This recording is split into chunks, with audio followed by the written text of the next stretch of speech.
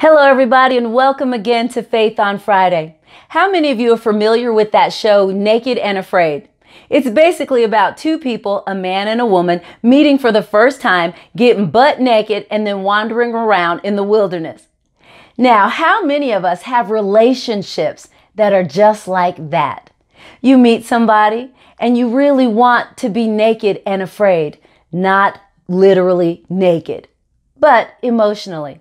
And it can be hard sometimes because being naked means you're vulnerable. You've literally opened yourself up and they see you completely. And it's hard to do because sometimes we're afraid of what they'll think, what they'll say, afraid that they will see us and see all of our flaws and everything that we've been trying to hide for so long. Relationships are hard enough as it is. To be naked and afraid can also be tough, but it's necessary if you're looking for a loving, nurturing relationship. So what do when you have someone that you love and you want to, but you're afraid to be naked?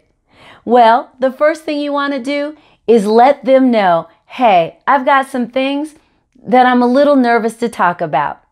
2, be honest with yourself and know that you may not have dealt with them.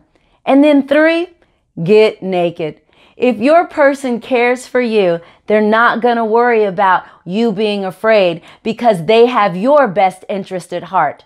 And when someone else becomes naked in front of you, don't judge them. Embrace them. Let them know that you understand, but that you're here for them. In a relationship, it matters.